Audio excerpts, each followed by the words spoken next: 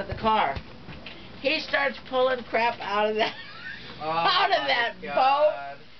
There must have been 10 trash bags full of crap. Oh my God. So he finally gets it down on the beach, almost drives in the water. Then we have to tell him where to park. I got hail Andrew. I said, Andrew, hang out there. Don't come in because you can't hang on the beach. It's too rough. So the water taxi finally left at 3:45 instead of 3:30 with this idiot. Now he talks to the deckhand, who is McCarty. And McCarty tells him, oh yeah, we'll come tomorrow and pick you up. Now the guy's sitting out there waiting for us. He doesn't pay for any of this, and we refunded him. Right? Yes. Lovely.